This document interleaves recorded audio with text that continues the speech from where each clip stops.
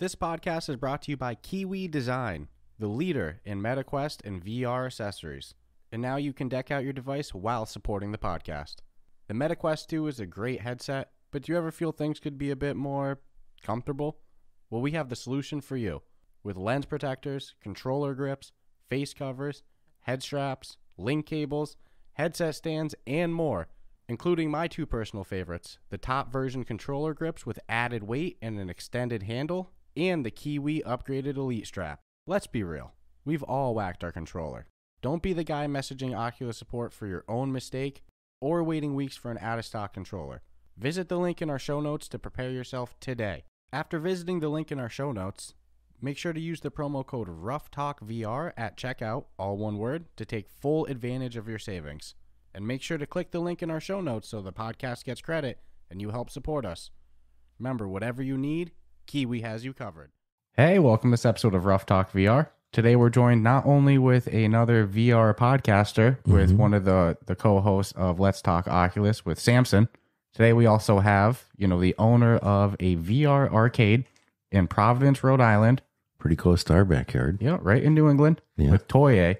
So this is going to be a fun one. We're going to learn a little bit about, the VR industry with arcades. This is the second time we've had somebody on who owns an arcade, and it's interesting to hear the business side of things as well. It's always nice to have a fellow VR podcaster on here. And beyond owning an arcade, they also have a cool little summer program that's about to kick off with enrollment in July. So it'll be good to hear about that. But before I talk your guys' ear off, do you mind to introduce yourselves to our listeners?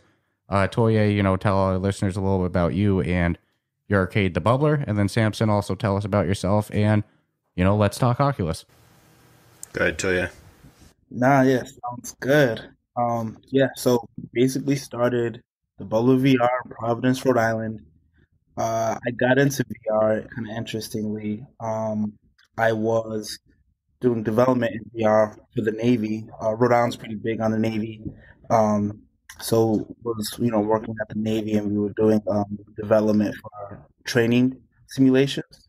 And we discovered that, we could do everything we're doing a lot cheaper with VR. So we were like, all right, let's go into VR. So from there, I just fell in love with VR. I was like, this is amazing. I need to share everything we're doing here with people in Providence. And that's when I was like, I need to find a space where I could kind of share different things that's going on in VR, new things that are happening, and that's kind of how I started. Quick summary of how I started on the Bubbler VR. And I'll just go right into LTO. So I'm a co-host of Let's Talk Oculus with Dan. And I actually met Toye because he was a guest last November on our pod. And since then, I've become a regular at the Bubbler and helped Toye do a few birthday parties and just volunteer there a lot. It's so much fun to introduce people to VR. That's awesome. So, how often are you going, as a regular there? I'd say I get there at least every other weekend, probably. All right. That's a good endorsement. That's awesome. And I apologize if I missed it, Toye, but when did you open up the arcade? We opened it early last year, so the beginning of last year. Awesome. Wow. So how's it been? They always say the first year of business is the hardest. That's the time that, half the businesses fail and everything, but VR is hot, and I don't think that Providence is loaded with VR arcades. No. What's this past year been like since opening the arcade? Yeah, it's definitely been a learning process. And, it's my first physical space business. So I was trying to learn a whole bunch of things on getting people in the door. One of the things I did learn is people know about VR, but people do not know about VR.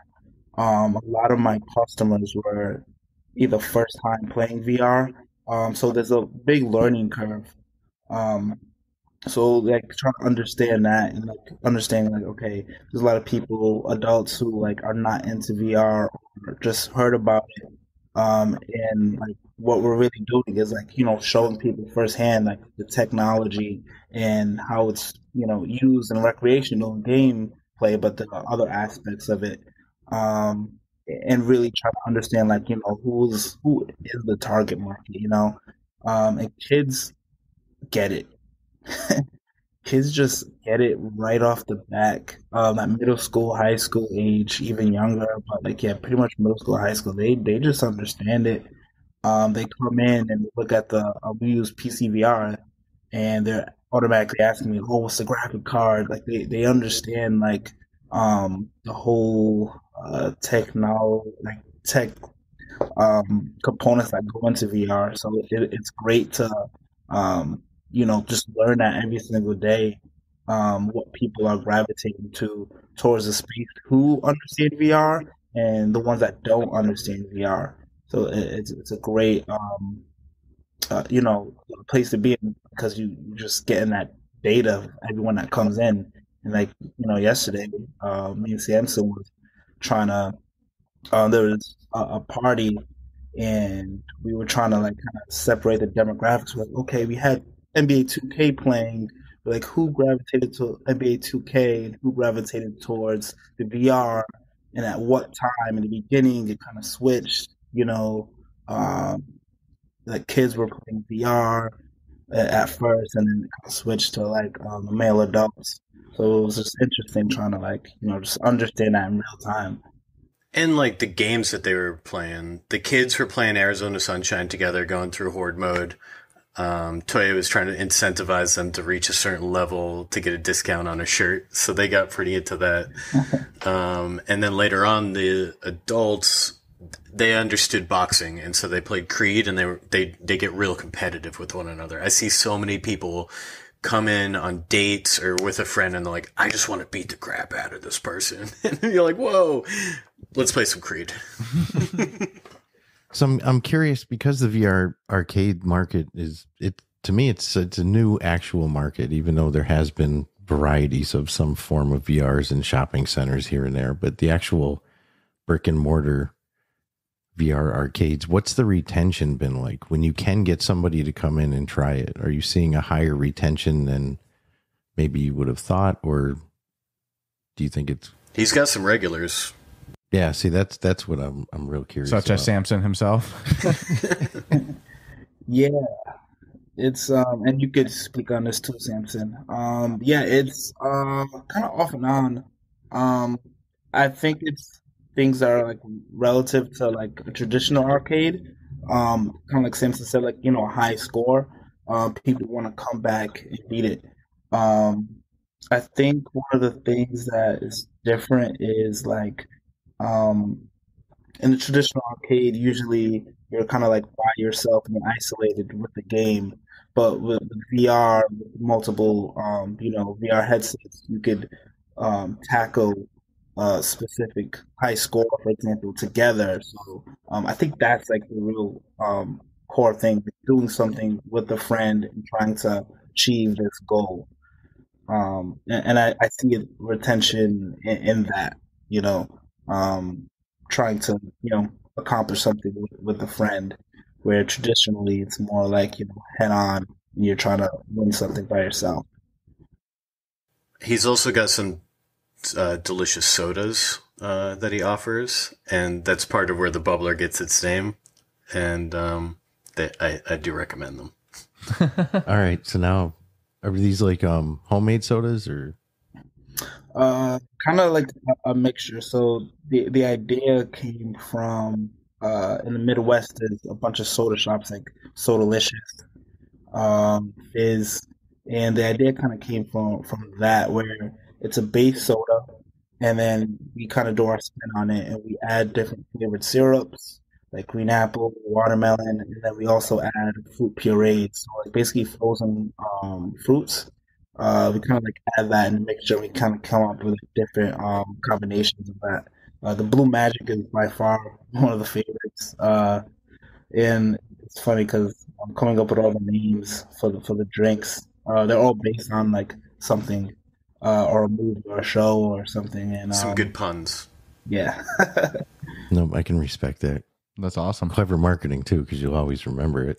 And how big of a play space is this arcade? Yeah, I was curious that as well. Yeah, it's not that big. It's nothing for like full roam, like moving around, running around VR.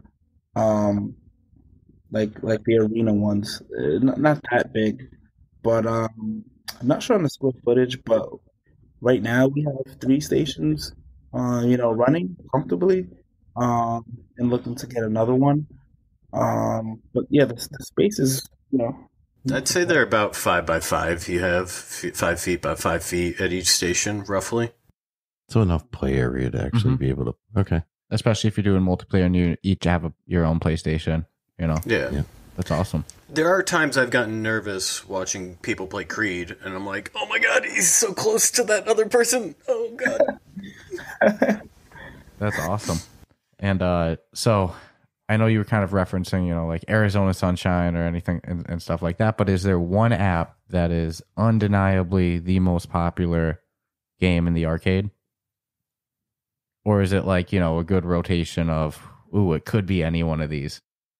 I notice a lot of people come in and they don't really have a sense of any VR games, so they're like, I want to play. And you're like, what are your interests? And so we usually try to start them off with something with not a lot of smooth movement or anything. Pistol Whip, Arizona Sunshine, Beat Saber. Most people have heard of Beat Saber. And I'm a big Synth Riders fan, so I try to push that one too. That makes sense. Rhythm games are good because it's kind of stationary. Motion sickness isn't really going to be a big issue. It's fun. It's easy to pick up. I love my rhythm games. You love both Synth Riders and Beat Saber. Yeah, I'm just better at Beat Saber than I see scores that get posted. I'm not posting my Synth Rider scores. And for Toye, is this the first business that you've owned, or do you have previous experience owning businesses? Yeah, I do have another business. It's called Muse Interactive, where we created this smart mirror, the Muse Mirror. But this is my first retail space. So the other business is an online business. But this is my first retail space, and it's interesting how that happened. I was going to my friend; she owned a dance studio, and I was in there. I was like, "Oh, this is amazing! How do you do it?" I just called the landlord and gave him a deposit, and he gave me the keys. I was like, really? So then, leaving her place, I was driving around and I saw where the bubbler is now, and it said for rent. And I literally just called, and I just got the space. I didn't even know what I was going to do with it, really. I just got the space and kind of just figured it out. It's a leap of faith. So how did VR enter your life? Because the Navy, correct? Was that your first intro into VR, or was it earlier because you were maybe had computer background? Yeah, no, it was the Navy. I haven't even tried VR before. I was working in it and developing in it. That was my first taste of VR. This was around, let me see, 18. Yeah, 2018, I would say. All right, I got to know how. Yeah, so without being, if you're not allowed to say, I respect that too. But how tight is the Navy technology for VR, even compared to today, or was it pretty rustic in 2018? Probably can't say too much, but I would say it was pretty good. Okay, so graphically they were doing well. So going back to what I asked before, it's like, how did you settle on VR as the business? You said that you found the space before you even knew what you were going to do there. What made you go, all right, retail VR with a VR arcade? I'll pick one of the hardest markets that no one's really doing, that there's no real, if someone said to write a business plan for a VR arcade, it's kind of like an up in the air because there's not a real foundation for it. I see several people do different things. Mm-hmm. Yeah, and there's a couple things with that. One, at the time, I was just amazed by VR and AR, and both VR and AR, and I was like developing in it. At the time, like heavily creating different, even a bunch of augmented reality. I didn't release anything. I was just like creating things and posting them online, and just to see people's reactions. Everyone was just it's going crazy. Um, and like I just love the space. It was just an amazing space where you could just create. There was no limitations in VR and AR. There's no limitations. You create whatever's on your mind. So I just love the space, but also I just like uh, creating things that people haven't really seen before. Like the Muse Mirror. That's kind of how that came about. I wanted to, enter space like, okay, this is a product that everyone uses every day, a mirror. How can I, make it useful and futuristic? And that's I was like, all right, I was just fell in love with that. And like, with the VR arcade, I was like, okay, I see traditional arcades, but how could we make it in sort of like a lounge, like a bar type that people could just come in and just like you walking into a regular, let's say bar or cafe, and then experience VR firsthand. And that was like, the challenge. Like, all right, I don't see that anywhere. Let's do it. It's pretty cool. I'll see kids, they'll come from the basketball court up the road and they'll walk in and I was like, Toye, give me some water. And they come in and they're not really looking to spend too much money because they're children. And he'll give them all water and one or two of them might get into VR. And I think this is how Toye came up with the $5 for 15 minutes. He had previously done, what was it, 30 or an hour? And so some kids they'll scrounge together their $5. One kid sold cookies and he was like, came in with his $5 and he'd be like, let me get for 15 minutes. Let me get in there. It's fun. That's awesome. No, that's cool. I remember being a kid in those days and scrounging up some couch coins and being like, all right, I got enough for this. And I grew up in arcades were only a quarter. They never cost. There was no 50 cent. I think the first laser disc space. It was some dungeon game. Was like 50 cents at the time. That's awesome. So at least I didn't have to scrounge up like a buck. No, I commend you for, and I think you said it. You wanted the challenge, and I can't think of an industry that. But I want to go backwards a little to the development side of things. Since you know how to develop, you've done some stuff. You've also done some stuff we can't talk about. But do you ever foresee yourself developing a game? Yes. And I think this being at the Bubbler is a great place so I can understand what that is. And so far right now, what I'm looking at just in the space is competitive and fitness. Those are like the two things I'm looking at in VR that people want. Something competitive, and then also fitness. A lot of people that they come in and they're like, "Wait, I just worked out today. I don't need to go to the gym later." Oh, they're wearing like fancy clothes, and they're like, "Damn, like, all right, next time I'm coming to sweat." And they, sometimes the people when they come in on a date, they're wearing like high heels. I'm like, oh my god, no, you don't know what you're about to do. You should have like VR shoes. Like you go to a bowling alley, they have bowling shoes. VR shoes, rental shoes.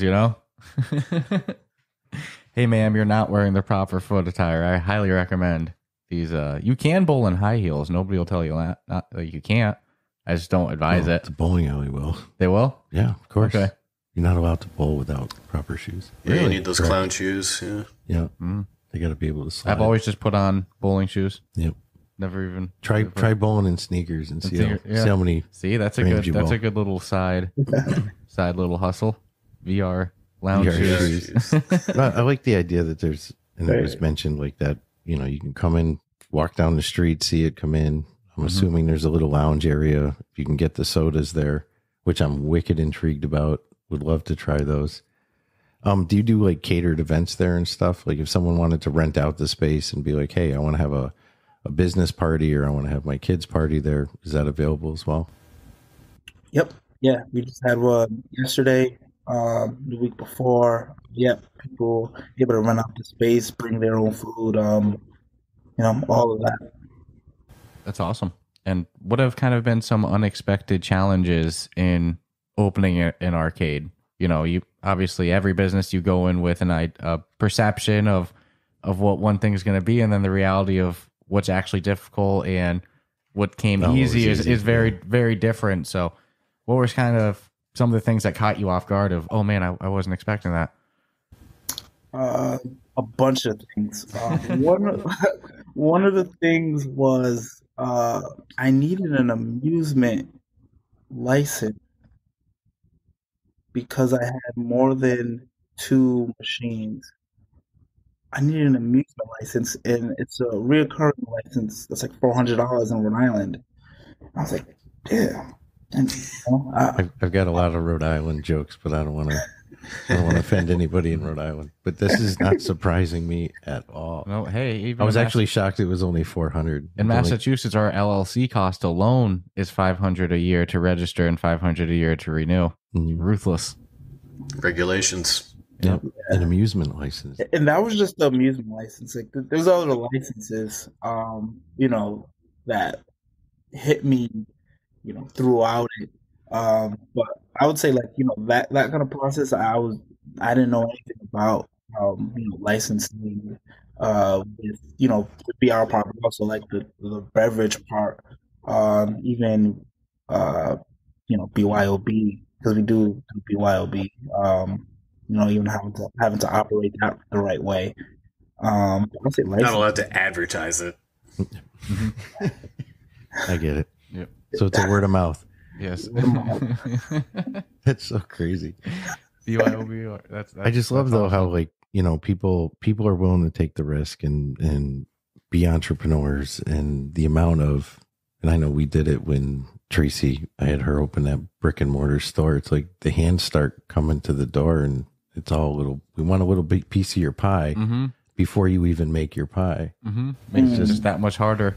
And especially because, like you said, a lot of it you don't know about because it's your first time doing it in that the industry. Door knocks, yeah. And you go, oh shit, I guess now I know. But kind of related to that, what's kind of the reception of the local community been? Like, are people interested, welcoming to VR? Is the city excited to see it? Is it neutral? What's the local reception to the industry been like?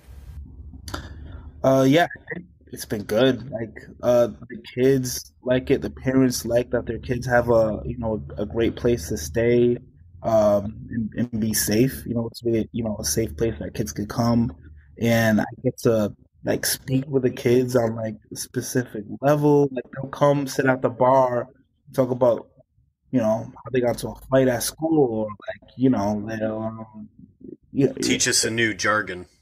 Yeah, just a new slang. Stay up to date. Yeah, if you don't know it, your age kind of oozes out, especially you use old school terms. I'm 26 and I've lost the battle already. You can't keep up. Yeah. I feel sorry, keep going, Samson. Just to talk more on that, there was one mother who it was like a monthly pass she bought for her son, and her son will come every day after school and play for an hour or something, and that was something special. I like that. Yeah, that's really cool. And is this something that you see yourself staying at this location? It's sustainable. Do you plan on growing it? Switching locations, or is it kind of taking every couple months by every couple months right now? Yeah, right now taking month by month, introducing new things. But yeah, that is the goal, to grow, to exponentially.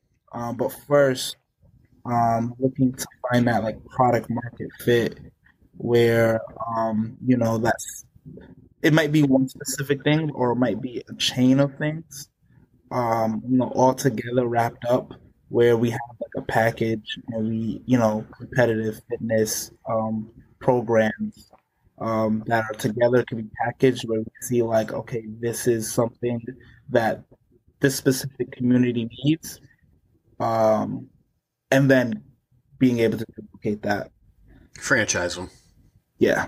Oh, that's the holy grail of operating any business. You can get franchise or distribution, and I'm loving. It seems like you could take it really any direction you want. If you want an after school program, it seems like you could weigh heavy on that. And between the hours of like 1:30 to 4, your kids can have a safe place to be. And well, kind of on that, one of the reasons we have you on it. That was my lead-in. Yeah, well, we had referenced it in the intro as well. Correct. You guys are about to run an after-school program this summer that enrollment's in July. Summer program, correct? Yep. I said after school, right? Yeah. It's technically after school, right? School's out, so it's after. Yeah. No, but yeah, summer program. So do you want to tell us a little bit about what's going on with that? Take it away, Toye. I could start, and then probably Samson can build on that. Yeah. So wanted to start some summer programs for school, high schoolers right now. We have a friend, me, Samson, and a friend of mine, Victor, who are working on this. And basically, this first session is called VR 101. You know what? I think you might be able to explain this better, Samson. Yeah. Basically, we want to teach these kids all about VR. A quick, short history, teach them about careers in VR, and then have them develop or come up with an idea of their own that they think will work in the VR or AR space. I was a business major in college, and one of my first intro classes was come up with a business plan and help a company increase its growth 10% or whatever, and just come up with anything. And I want to sort of extrapolate that to this. So teach the kids about business, a few careers that exist, and then see if they can come up with anything. Kids are so creative, and I'm just really curious what they're going to come up with. So teach them about careers in developing, medical careers, creating an arcade, content creation, just all of them, just all of them, and then see what they come up with, and then it'll end with a short business presentation that they'll present, and ideally get them all into VR in a fun way as well. I mean, leading up to this, I had read the pamphlet online of what was being offered if you sign up, and that was kind of really the reason I was like, I'd love to do this interview, because it seems like such a good thing to put out there. I don't see anything before being put out there like this for that, even if it starts at high school. That's a great. I don't think kids know that there's opportunities that exist for things they might enjoy or might not even know that they have a passion for. Well, unfortunately, sometimes video games still have kind of that negative, like, oh, it's just video gaming, but there's a whole Can't industry do it for in a it. living. No, there's people that work communications, people that work marketing, people that work the legal side, people that work the graphics design. So even beyond just making the game, there's an entire industry of careers. And I wish that when I was a kid that I knew that there's more to the VR industry even than just being the one, coding. There's an entire industry that you can get involved in, and that might be owning a VR arcade or, any of the possibilities. So I think that's going to be something that's really cool for kids to hear. I'm curious, is there a way we can know the outcome of what some of these students come up with? That is totally one of the things that we want to focus on, because we know these kids probably don't have any experience potentially with VR. And so following them, checking in 4 years in college, post-college, what percentage of these kids ended up in gaming or ended up in VR or ended up in AR, and using that as our data. Yeah. No, I'm thinking just by numbers. Somebody, and what's crazy is like the next biggest thing in development could be coming in this door for a program that never even knew that. How often have we talked with developers and we go, how did you, discover VR? And one little random experience, just now they fell in love with it and started coding, and boom, then we got a hit game we love. So Who knows the butterfly effect being caused potentially by something like this? Just planting seeds. And how long is this program running for? Like, when does it actually start, and then when will it theoretically be over? So we're gonna have 2 sessions. They're all gonna be 1 week long. So the first day they'll start, and then Monday, and then on Friday they'll present. We have 2 weeks. One in July, the swim starts, and then we're going to do another one in August. Awesome. And what's registration look like? Like, is the registration open now, or is it open, next week? What's the registration process look like? Right now, it's closed for a specific set of students that are in Providence that go to specific schools. So it's closed right now to those students. But basically, in the future, when we do the programs, we'll open it up to general kids. Victor works with a nonprofit, and he sort of set us up with the kids from this nonprofit.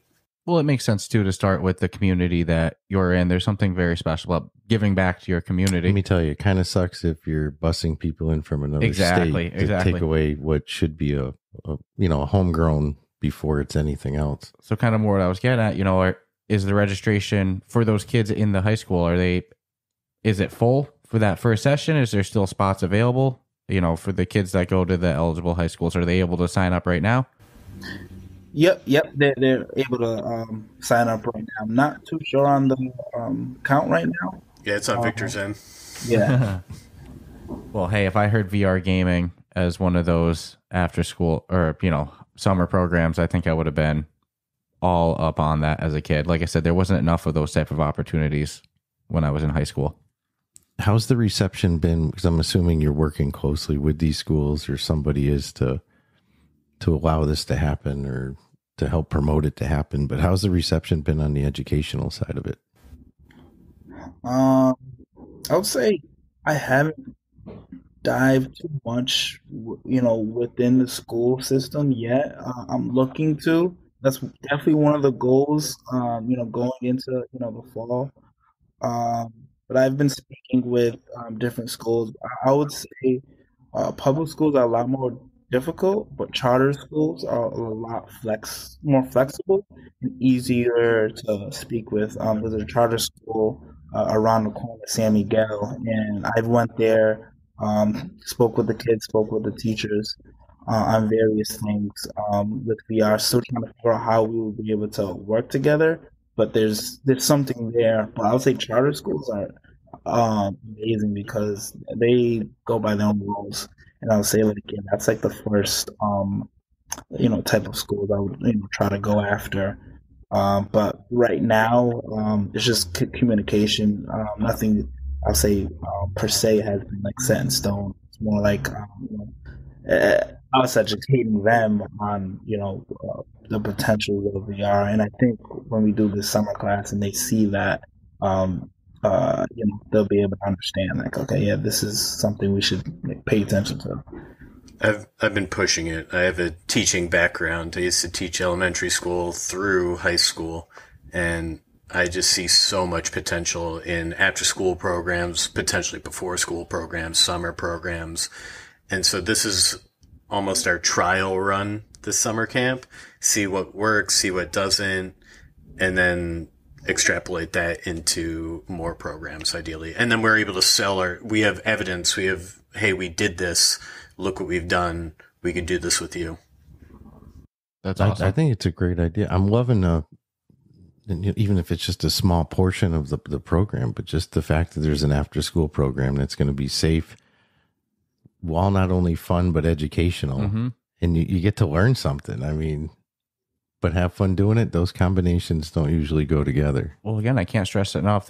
High school is a time where, you're expected to find what you want to do next in life, but you don't know everything that's available. Dude, as a kid. I don't know what I want to do next in life. Right? And it's, it's important for youth to hear the different possibilities that exist that their brain might not even think is a possibility. And one of those, like I said before, the gaming and VR industry. So you don't know the ripple effect that this could have with somebody long term. Truth be told, I was always under the impression that to be a programmer, you had to live out in Silicon Valley and you had to be tied in with. I didn't know that, and especially in VR, it's like you have people doing this in small studios, small environments, and it's just something that isn't spoken of enough. And when we talk to developers, they always say the same thing: do it. Just you get started. don't have to wait. You can just start learning to program and put your ideas down. I'd love to hear, Samson's in our Discord, so he'll probably keep us updated how the first session goes. But because I want to have I got some questions when this thing actually rolls out at the end of it. I was going to say after the August session, I'd love to hear how things went in total. It's your first time, so I'm sure that second session you're going to have ironed in a little bit. You're going to be like, all right, you're going to finish the first 2 weeks and go, all right, 100%. Now for this next one. And so when it's all wrapped up, I'd love to hear. Do you think we could? I mean, I don't know how many presentations there are going to be. Is it going to be like 50, 100? It's like, who knows? But I'd love to see, and I don't want to say a best of because that's not really cool. Yeah. But I'd love to have both of them on and actually talk about what some of the ideas were. Yeah. I don't know if that's possible. And again, how it all went. Because somebody's going to come up with such a bomb idea, or someone's going to hear it and they're going to be all over it. And I'm sorry if you mentioned this. I'm jumping way around. You might have mentioned this way at the start, but what headsets do you use in the arcade? Is it Quest 2s? I use Valve Indexes. Nice. I'm sure that helps with the first time VR introduction. You go in, you don't have to worry about, I love the Quest 2. I always do, but sometimes you really got to make sure somebody's got it on good, and just having a nice high quality headset definitely helps. So that's good to hear. It's not just Quest 2s or anything like that. We'll definitely got some Quest 2s for the camp, though, too. Yeah. That's good. And with selling soda, do you sell munchies, too? You sell some foods? Like snacks, chips. That makes sense, though. That's really all you need. I've always thought, I don't want to be eating a pizza. I don't think you want to serve, spicy barbecue wings with headsets. Exactly. Give me those controllers. Yeah. Let me touch this lens with my... That's the thing with those index controllers. So I've been a Quest 2 user, I've been a Quest 1 user, and those index controllers with the grip, I never figure that one out to where I feel very comfortable with it. And the kids who have smaller hands don't go all the way down to the grip, so they sometimes have a hard time picking up guns in Arizona Sunshine. American Sunshine. No, that makes sense. I love the Quest 2 controllers, the default size. It's nice. And then I have the Kiwi attachment size. You say nice, I say small. Yeah, but I can see how if you're a kid, that default Quest 2 size is...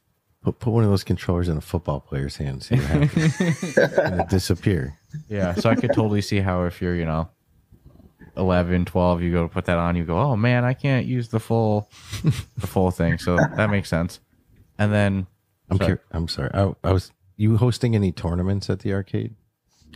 Yeah, we actually do. We do Smash every Wednesday. Smash Brothers every Wednesday. Last Wednesday was most. We had 32 people sign up. And we're going to bring back. But last year we did 11 VR, the table tennis, and it was like cash prizes. So yeah, that was pretty fun. We'll probably bring that one back, but want to try to figure out, what other competitive games, and that's kind of like, I've been speaking with Samson about trying to figure that out. What's the next game for competitive tournaments in VR? Well, hopefully we see, because people use the Smash Brothers comparison for Quantar. Yeah, hopefully we see Quantar blow up with the social features and the esports features, and I think in a couple months that could be a prime candidate to include as well. With crossplay of PC, VR, and Quest, you could host something pretty fun locally, honestly. I don't know if I'd promote it so much because there's going to be so many good players coming in there. We got spanked for the first time last night. We've never gotten spanked in that game before. I've lost, but I've never been bullied. Well, that was so we had one previous loss as a team, but it was your first time ever playing. You didn't know how to play yet. And then we won 14 in a row. Unstoppable. And then we got spanked last night. It was bad. We got murked, mollywomped, thrown out, got the 2 piece in the biscuit. You name it, it came our way. It was bad. Yep, that game's mad competitive. People are starting to figure out that meta, huh? Oh my goodness. No, it was a little suspicious. I'm not Yeah. gonna be a sore loser. I'm not making accusations. I'll just say, but It was a little suspicious. my That's character that I play with was the same can't- as theirs, and it can't do half the stuff I that they don't were know. doing. It was a little suspicious, but I was like, man, is this how it feels when we womp on people? You know, it's not as fun. But that's awesome. And for you two, what's some of your favorite VR games in your free time? You know, not in the arcade, but just in general. Samson, I know you're co-host of Let's Talk Oculus. Same boat as us. Yeah, same boat as us. You know, so many games, especially this past year. You know, there's a backlog to say the least. It's too many games. Yeah, what's some of both of your favorite games? I know it's a hard question. Sometimes people ask us these questions, and then It's a moment answer to me, though. yeah, you can't really always think of all of the top games, and it ends up being, what have you been playing in the moment? But I mean, yes, and I have my moment games, but I've had games that I go to for years now, which would be Walkabout and Synth Riders. I use Synth Riders at least weekly to work out, and Walkabout is just the best way to keep in touch with people. During pandemic, I played with friends from childhood and my brother, and now it's more turned into playing with my VR community. But as far as other games that are more in the now, I'd say Breachers. And Quantar. That's what's been going on lately. yeah, Quantar is so much freaking fun. I know we've been plugging it hard in the Discord, but damn, from a competitive standpoint, it is pretty fun. And what about yourself, Toye? I would say all time Elven Assassin. That's my all time favorite game. The archery. I could so that I like just games I can play with other people. That's like a game I could just pick up with my friends and we can just try to go the distance. I do like Cookout Sandwich Tale. That's one of my all time favorites too. Newer games. I like Ultimix. I love Ultimix. Yeah. Good competitive free game. It's hard to go wrong with that. Yeah, definitely like Ultimix. The Rocket League VR. And Breachers. I need to get more into it. I need to play more, but the gameplay is insane. I right now I suck, but it's definitely a game that's just I could see the potential in it.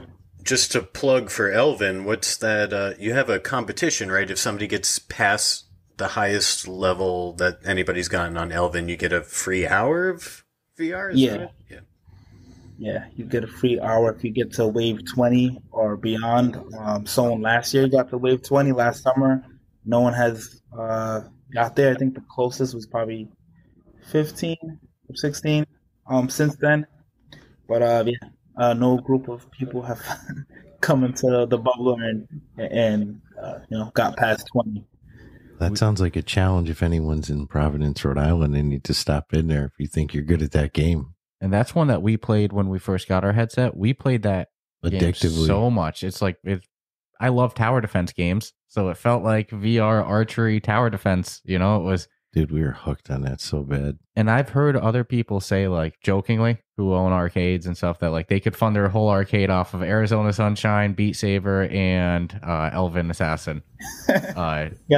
It's so much fun. So that's good to hear that there's a little of challenge there, and there's some popularity with it. I think that's a game that doesn't get the love it deserves either. Like in 100%. like No, but it's still the being community. played to this day. yeah, It's like the quiet one that doesn't go away and doesn't need to go away. It's fun single player, really fun multiplayer, challenging. Starts slow and then holy shit, it gets hard. So that's awesome. When those dragons start coming, oof. That's a game changer.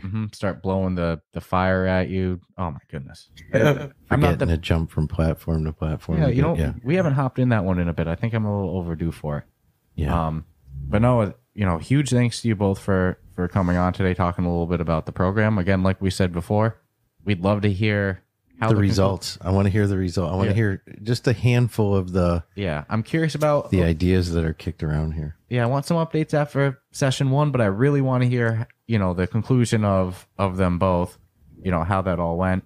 And then before we let you go, do you want to plug a little bit how people can find the Bubbler, both in person, on social media, and then also for yourself, Samson? Do you want to plug where people can find Let's Talk Oculus? Yeah, sure. On social media, Twitch, Instagram, TikTok, Bubbler VR, Bubbler VR.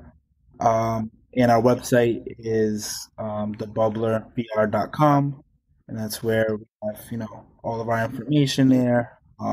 Yeah, pretty much, Instagram, if you have an Instagram, just DM. We also have a Discord as well, but yeah, everything's Bubbler VR. And let's say you live in the Providence area. What's the address in case we... Yep. 568 Charles Street, Providence, Rhode Island. The capital is right there, right in the middle.